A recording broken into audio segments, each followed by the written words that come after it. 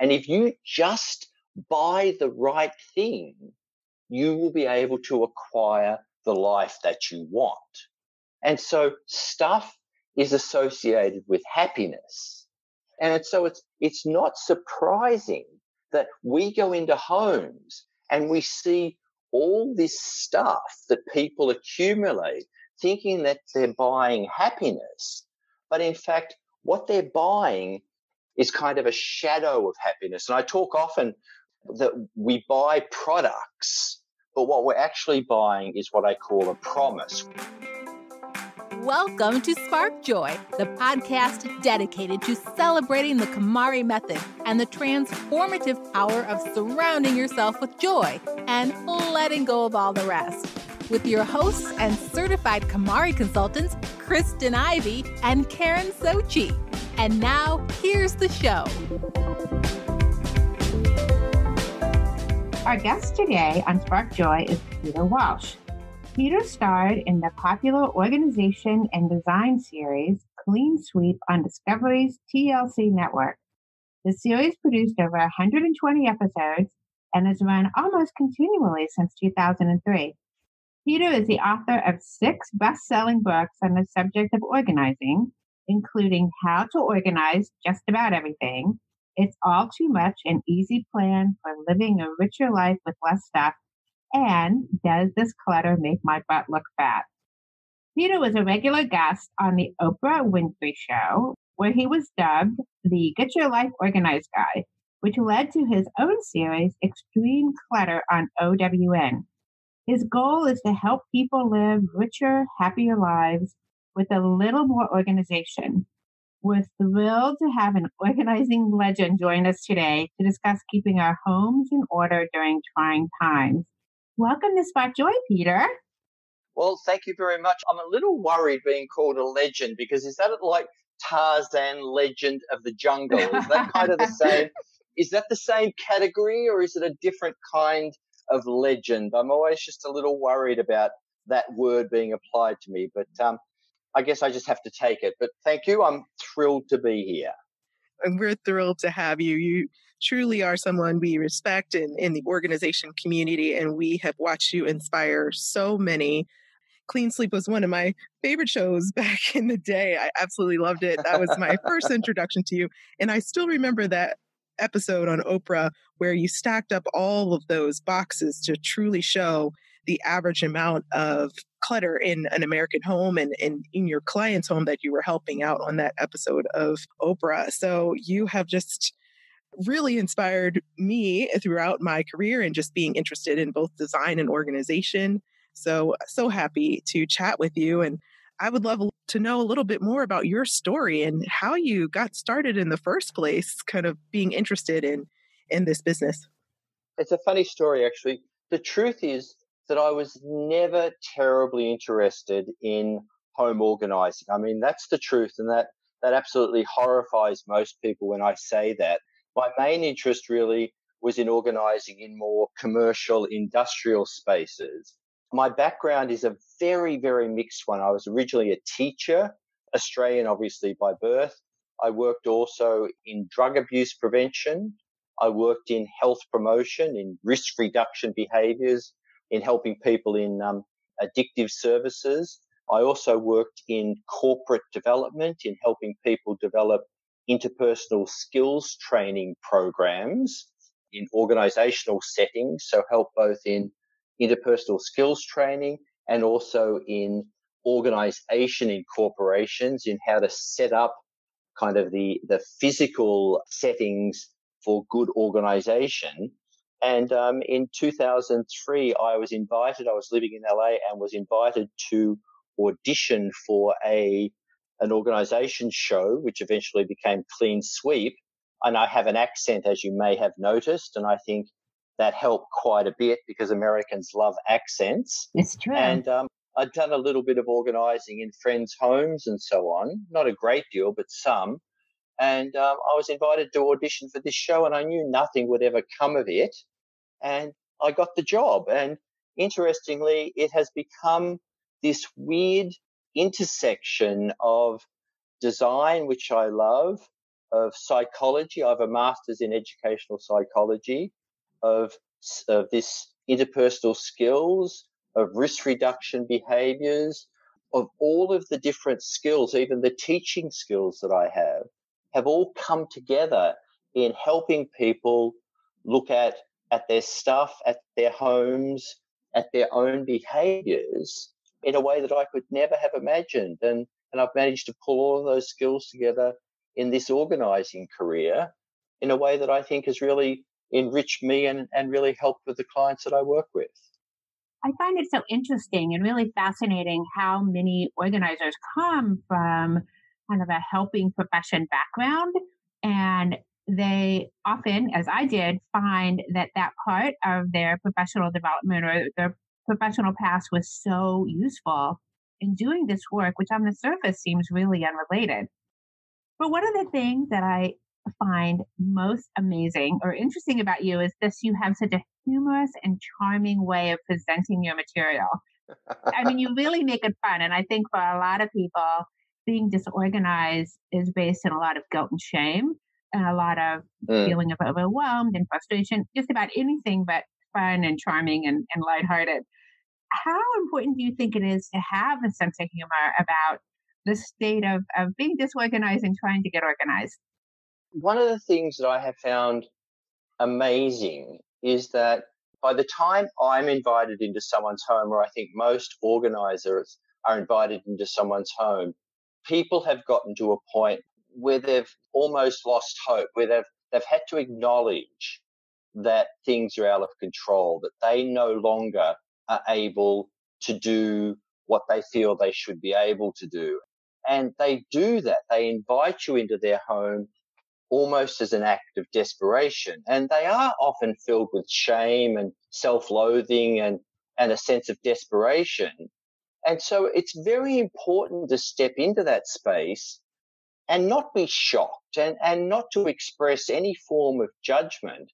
And I've discovered over nearly 20 years of doing this that just acknowledging that we're all human, that we're all in the same boat, and that there's nothing to be ashamed of. Look, we all go off the rails occasionally, and to temper this work with a bit of humor and, to show to people it's not the end of the world, but you are there to lend a helping hand.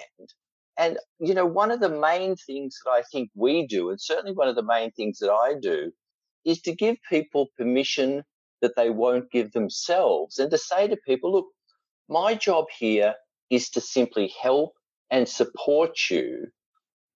And if you can break the ice with people and just laugh a little bit with them, it really just shows people that, hey, at the end of the day, you are stronger than your stuff. If you can laugh in the face of this mountain of stuff, if you can laugh in the face of you being overwhelmed by your stuff, then together we can get through this. And the truth is, I'm a little bit crazy, and there's an element of being Australian that you can kind of get away with things. And the truth also is, with this accent, I can say some outrageous and silly things. And by the time anyone who's not Australian has understood what I've said, I've moved on to the next thing. And it's like, hang on, he didn't just say what I think he said, did he? And I'm then on to the next thing. And then people laugh, but then it's too late for them to say anything. So I think not being so serious, having a sense of humor, and really using that to carry people along really help. I think it helps a great deal. And it certainly has helped me a huge deal. Yeah, you are stronger than your stuff. What a powerful message. And it really resonates through a lot of the books and series that you've put out there about how it's just all too much, right? Yeah. Of really just focusing on the importance of getting to the underlying reason why we accumulate so much stuff and giving us permission to really explore that further. Can you share a bit with our listeners what you have discovered that leads us to doing things like over shopping or buying things we don't need, but yet never feeling satisfied? It's interesting. Buying stuff and accumulating stuff is such an integral part of our society. I mean, people are surprised when you tell them, some basic statistics. For example, America, we have 50% of the world's population, half the world's population. And, we consume, 24% of the world's resources. The average American sees nearly 10,000, between 4 and 10,000 advertisements a day. And we live in a society that tells us that more is better, that if one is good, then two is great, and that stuff is a sign of our success. And it's almost, stuff is indicative of love. If you love someone, you will buy them a gift. Gifts are part of every celebration. You give a gift for a wedding. You give a gift for a birthday. You give a gift at Christmas. You give a gift for graduation. And that what you have is good. And this is the basis of advertising.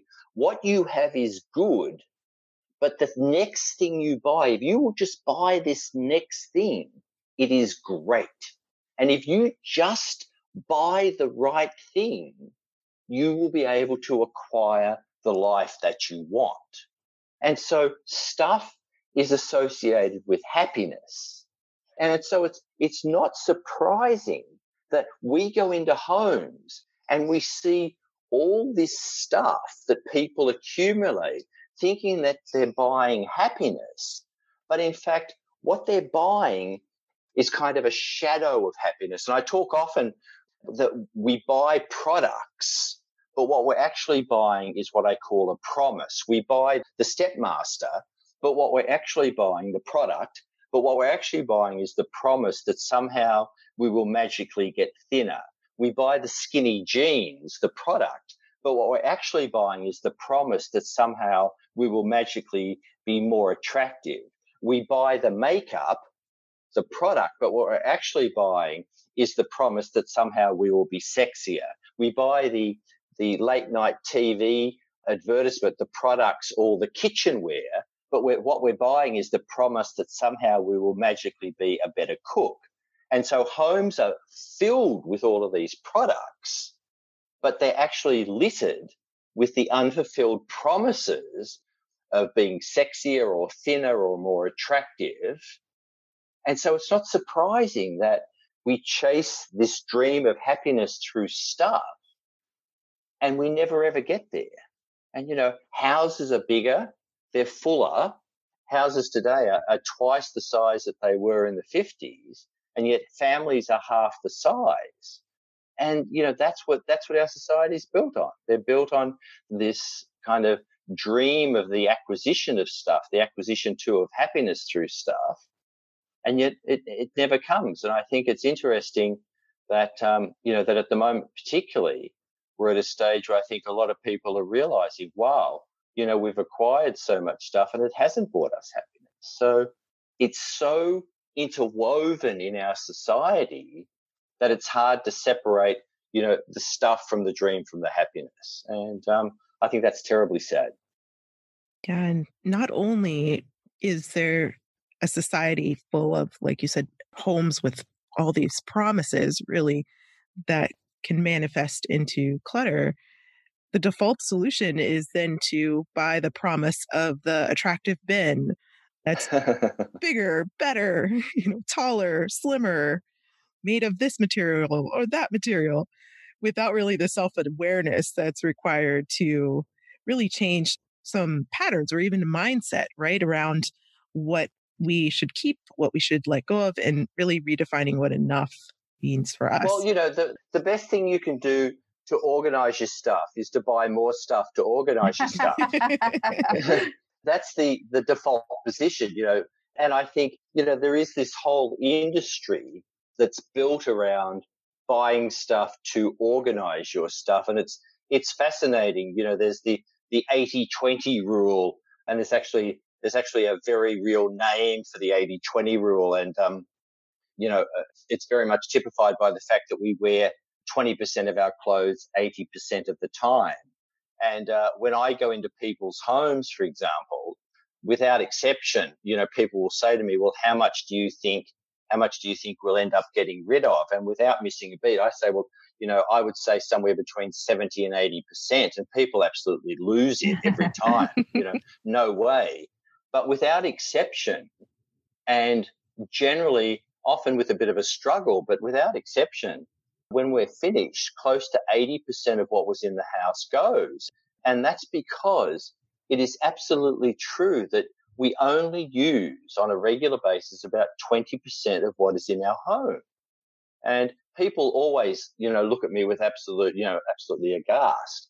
But that is true. We have so much stuff in our home that we simply don't use. And that is astounding when you consider that in the average American home, there are about 300,000 items. It's absolutely staggering. And if you go into any, and I'm kind of branching out here because you've already forced me to climb up on my soapbox.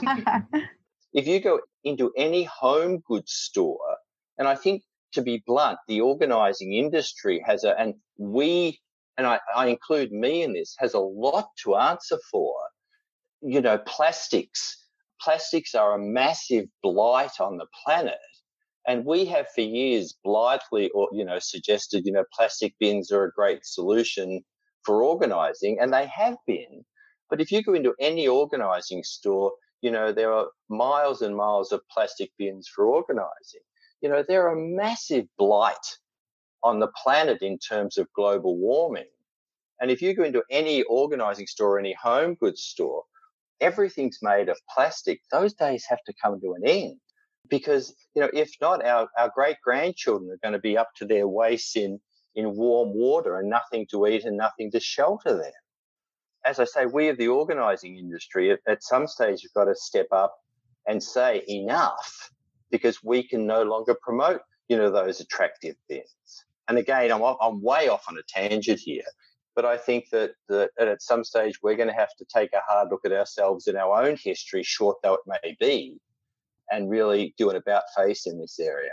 Anyway, hang on, let me just climb down off the box. I'm down off the soapbox. Why even be organised? And it's because the word organised and the word organic etymologically come from the same root. Organic, to be whole, to be human, to be complete, to be one, to be whole.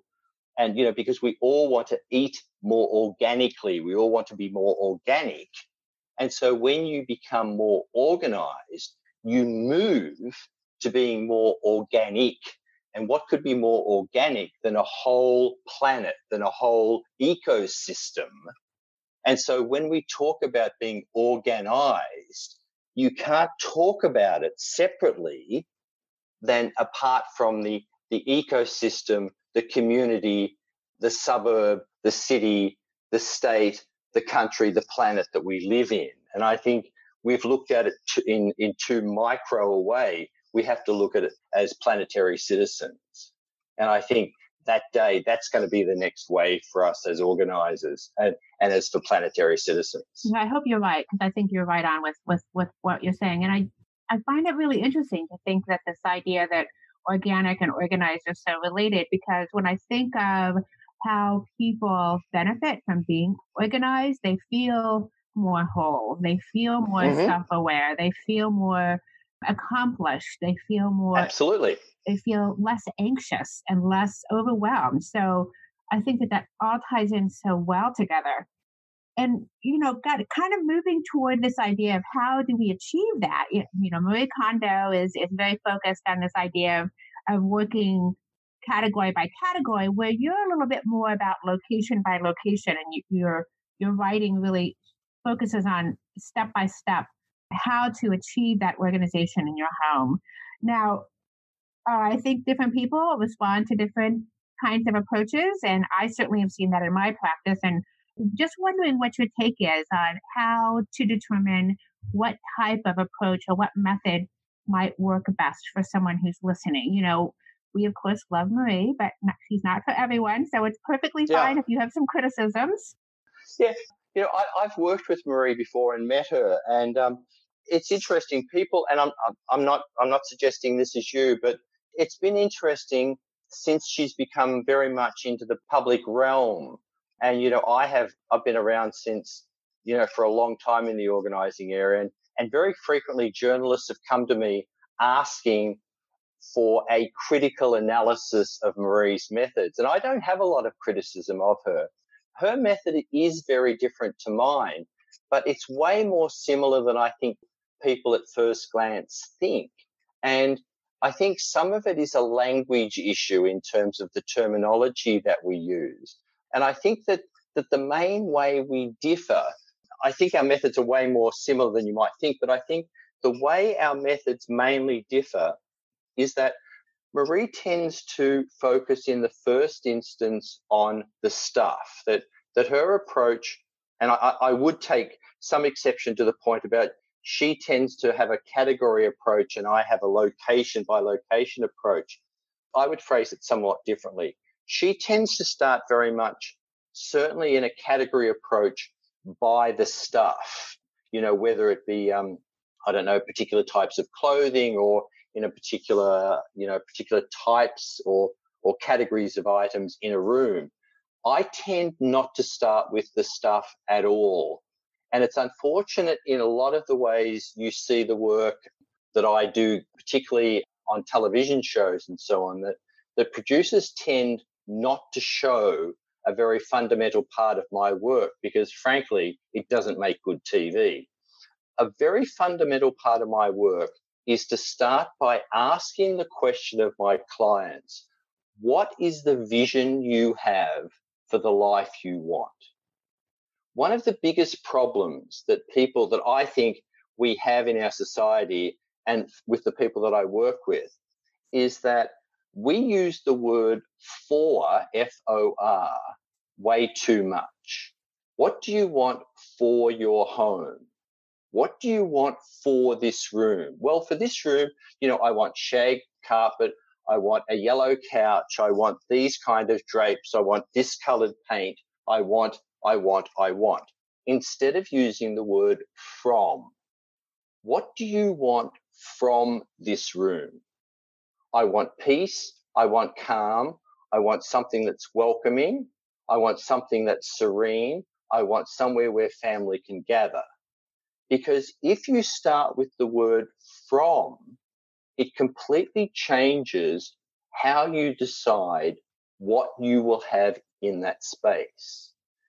The stuff we own should help us create the life we want.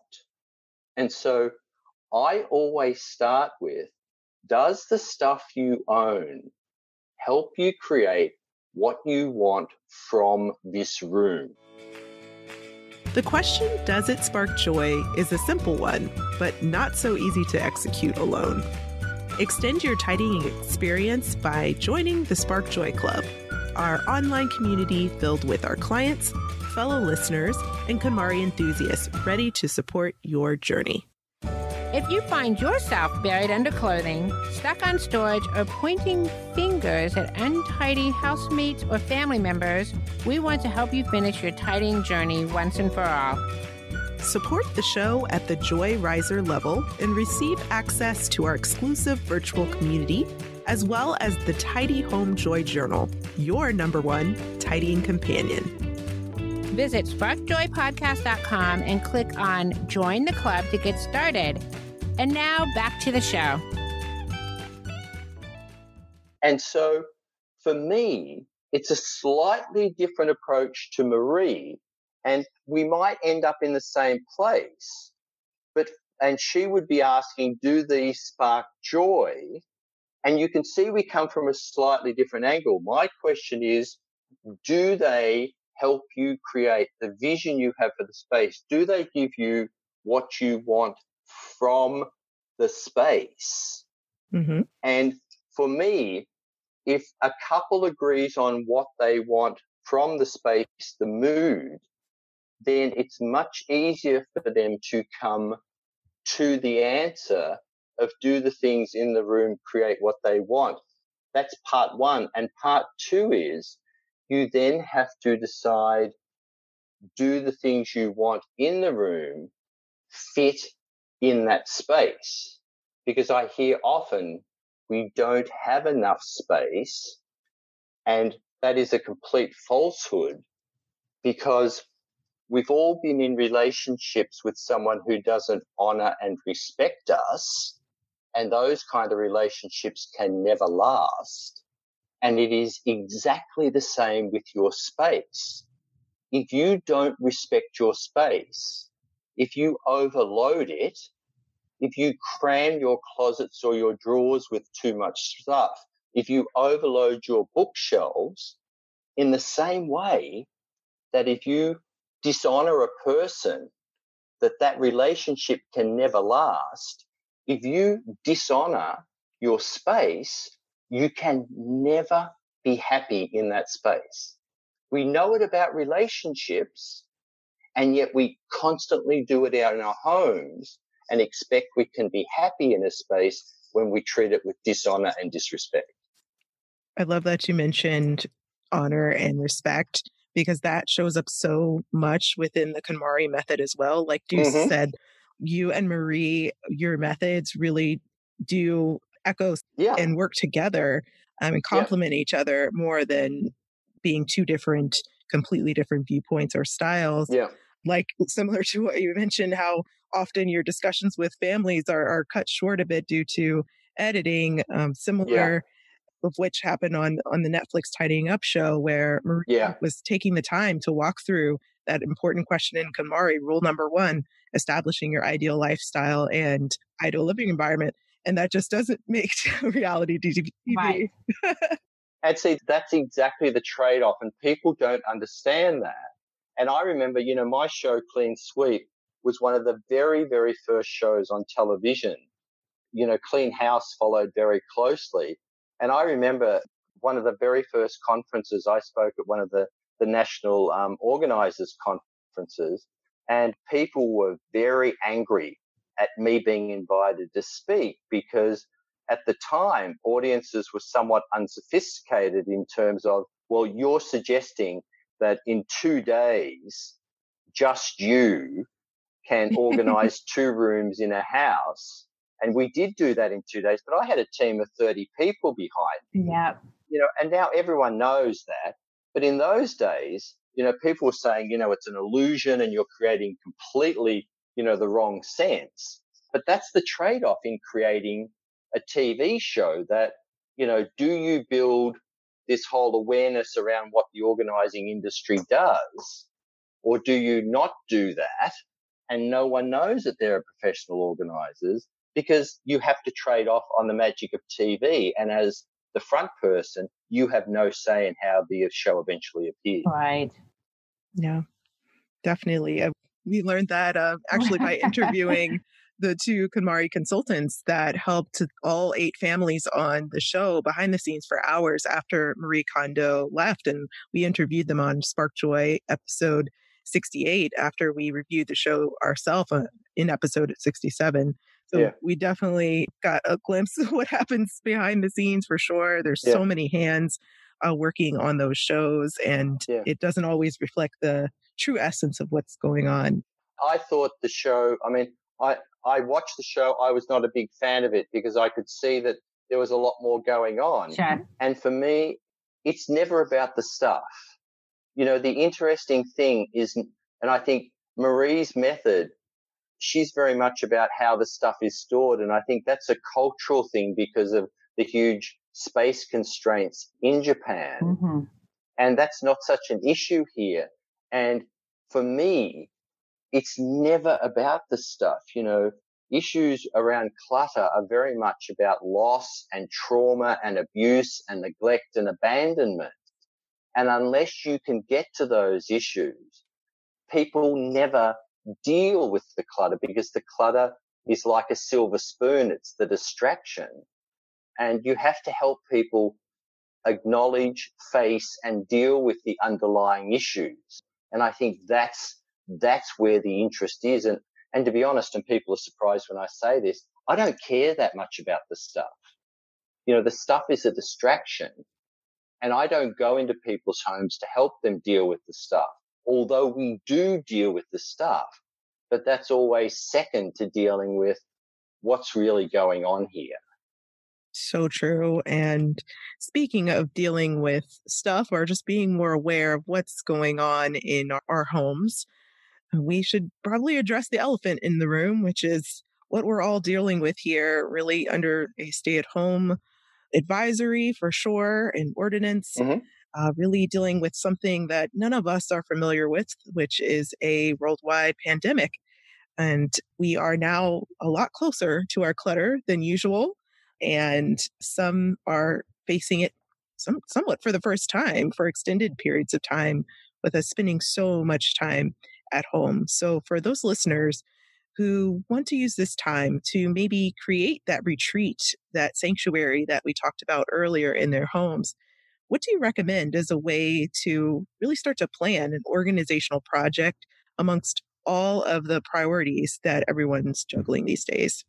One thing that my client, for example, texted me the other day, she said she was on Reddit, and she says there's a lot of people that all of a sudden want to kickstart their KonMari event because they're now at home and they now have the time, quote unquote, Yep. that they haven't felt like they've had in the past to declutter. Something we discuss on the show is how do you get motivated? Yeah. So for those who just want to kind of rejuvenate their relationship with what's surrounding them at home, do you have any tips? It's so funny you ask this question because it's not really about the stuff. Again, for many, because I'm getting so many emails that are this question, but when you delve a little bit, it's not about the decluttering or the stuff. It's really about how do I get motivated to do it. Mm-hmm. When you scratch the surface, they're two completely different things. And in some ways, the question is really, how do I deal with the fear and the anxiety that we're all facing at the moment? I think people are looking to get some control of that. And so they're looking to organizing as a way of control. And it's interesting, we saw this surge at the time of the Iraq War, because when there is a lot of turmoil in the world, people do look to getting some control, often by something as seemingly silly as organizing their closets. And for me, I think there are two things we can suggest, and I certainly am doing this. One is find a small project, because if you suggest anything large, it becomes too overwhelming. And one of the things I've done is every January, I do a thing called the 31 Days to Get Organized. And it's one 10-minute challenge a day, which often, if you talk about my weird and wacky sense of humor, don't look at it if you don't like crazy senses of humor. All of those are on my YouTube channel. So, and a lot of people are going back to look at those 1 10-minute challenge a day. And they're simple little areas that you can look at: the linen closet, your undies drawer, under the kitchen sink, your towels, whatever.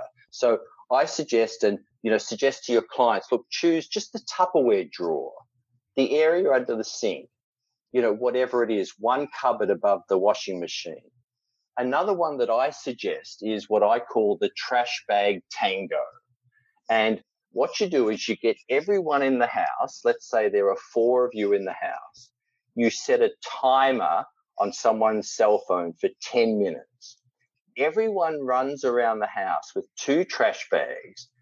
Into one of the trash bags, doesn't matter how big or how small, you put anything that's trash: old newspapers, stuff for recycling, clothing that's ripped, it doesn't matter, stuff for trash or recycling. And in the other, you put things that you're happy to have donated: toys that no longer use, books you've read, it doesn't matter, whatever.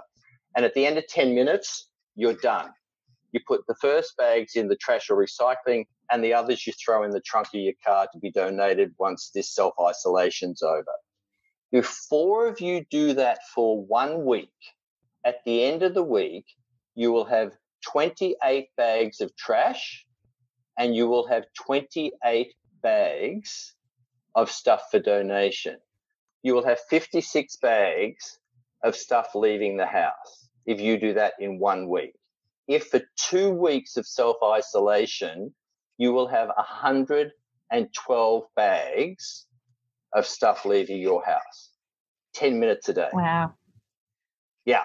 Yeah. Super simple. And if you want to make a game out of it, every day when you're finished, everybody steps on a scale holding their donation bag, and you make a chart and you weigh, obviously, you deduct your own weight and you weigh who has got the most in their donation bag. So at the end of 2 weeks, that person chooses, when the self-isolation is lifted, where you go for a meal and what movie you see as a family, or where you go for your next family holiday if you really want to ramp it up. Oh, I love that. Call it whatever you want. Weigh the clutter challenge. Well, and certainly now that so many kids are at home, this would be a great thing to keep them busy and enthusiastic and get a little more organized in the process. Absolutely. Everyone's sitting at home. You need to get up and get moving and have fun. Every kid has a ton of non-age appropriate toys that they don't touch anymore, books they no longer read, shoes they no longer wear, clothes they don't like. Here's the way to start getting it. And then they're going to love, doing a little bit of math by deducting their weight from their weight plus, they'll wish they used the metric system because it would be a whole lot easier, but no, they have to use, says me. But, here's a way of making it fun, including a learning experience. Organizing doesn't have to be a boring thing. I can think of all kinds of ways that parents could add this kind of a process to their lesson plans. As you said, Absolutely. There's a little bit of archaeology going on. Yeah. Looking through the old toy box and math and all kinds of things going on. There are tons of different activities you could do with your kids that are decluttering activities, and get the kids involved. Now, speaking of being at home and spending a lot more time at home now, of course, along with the kids, do you have any recommendations for how people can get a little more control over their time and the work? The first thing you have to do is establish a schedule.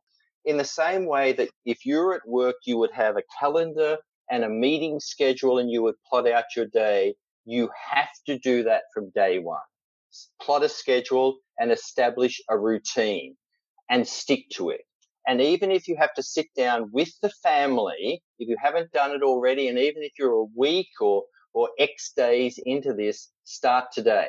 Sit the family down and plot out a schedule, because if the kids are there as well, everyone needs to be on this schedule with a routine. Because more than anyone, kids need a routine, but you need a routine also so that you won't lose your mind.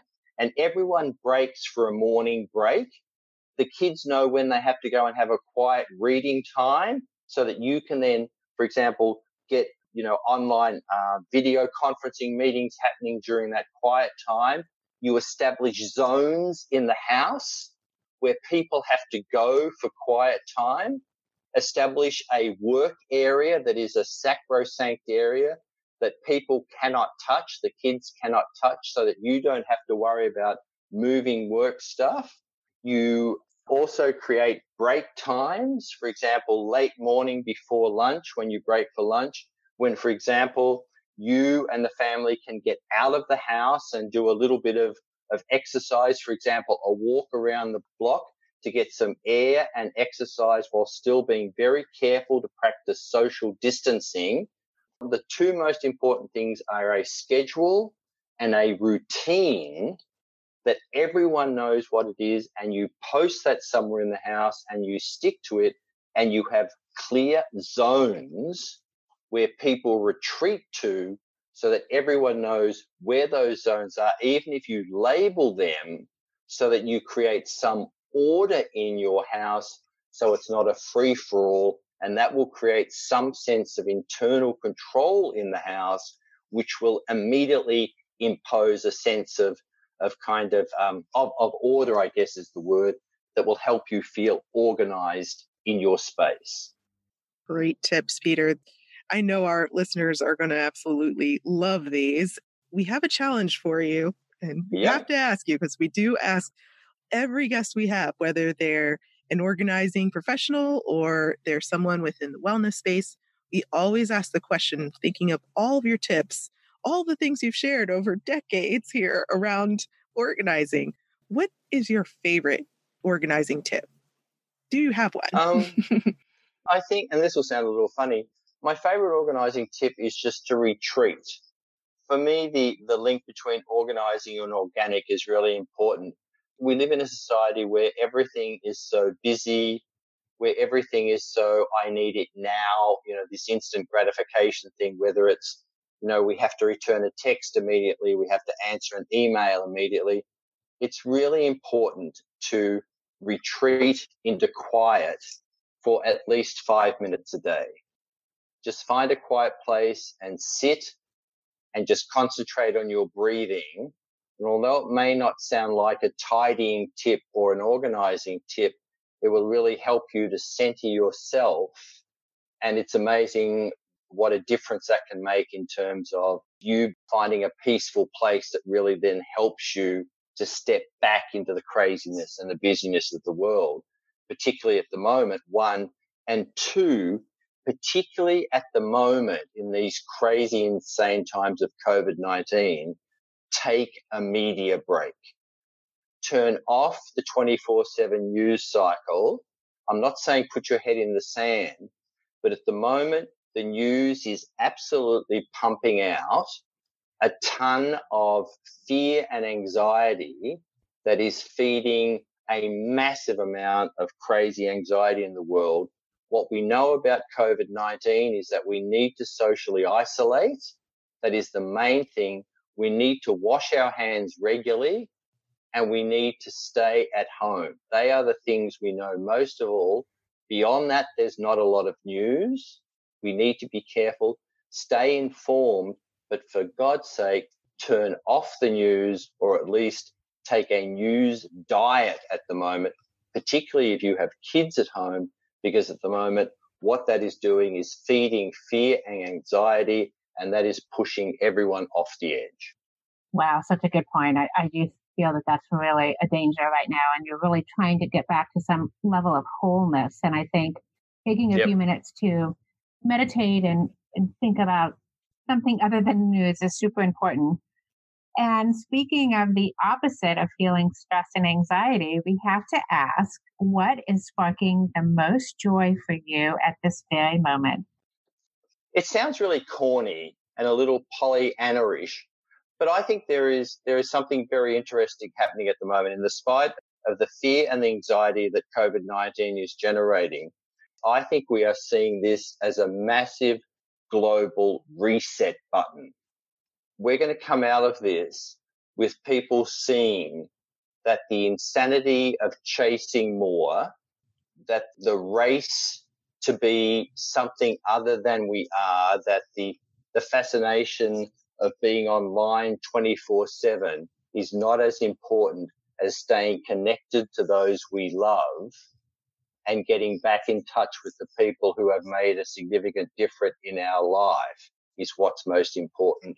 And for me at the moment, the biggest joy for me is just going back and acknowledging that I have fallen out of touch with so many people who've made a difference in my life and getting back in touch with those people.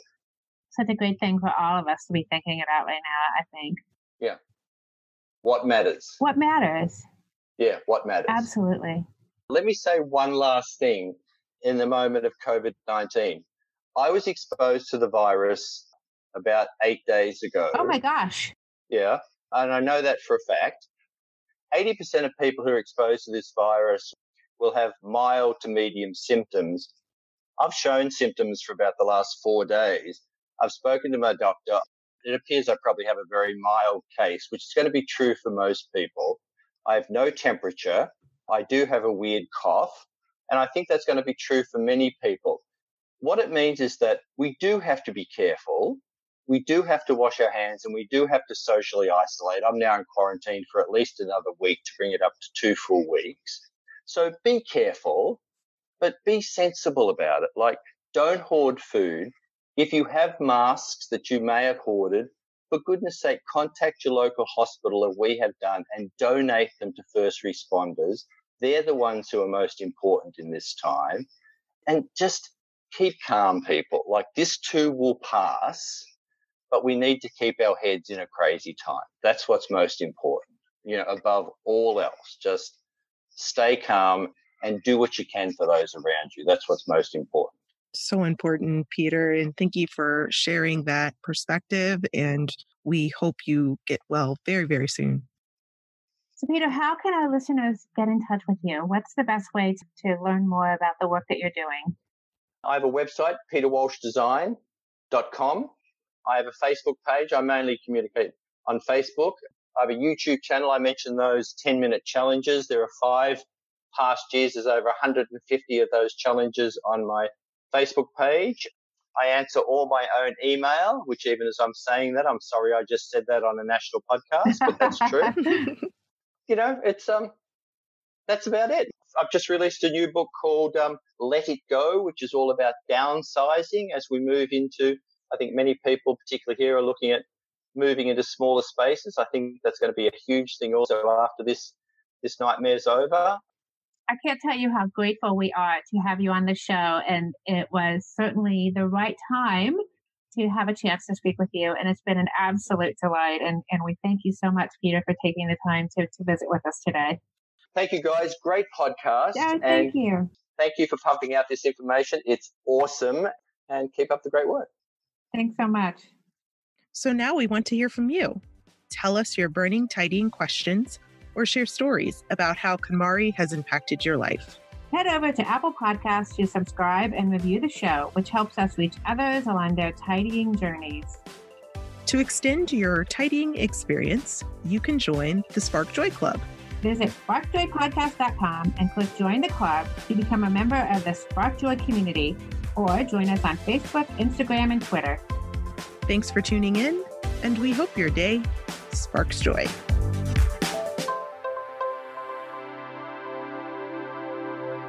Thank you for listening to Spark Joy with your hosts Kristen Ivy of For the Love of Tidy in Chicago and Karen Sochi of The Serene Home in New York City.